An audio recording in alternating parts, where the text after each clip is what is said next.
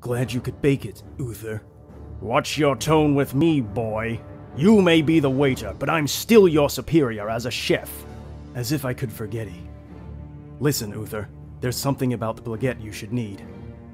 Oh no, it's too late. These pepperoni have all been infected Anana. They may look al dente now, but it's a matter of time before they turn into the unedible. What? This entire citrella must be peeled. How can you even cook that?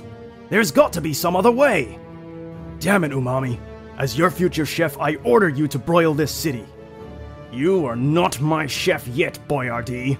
Nor would I obey that command if you were. Then I must consider this an act of seasoning. Seasoning? Have you sauced your mince, Arthas? Have I? Lord Umami, by my right of succession and the sovereignty of my crown of roast pork, I hereby rehydrate you from your commander and suspend Aroni your pepperoni from service.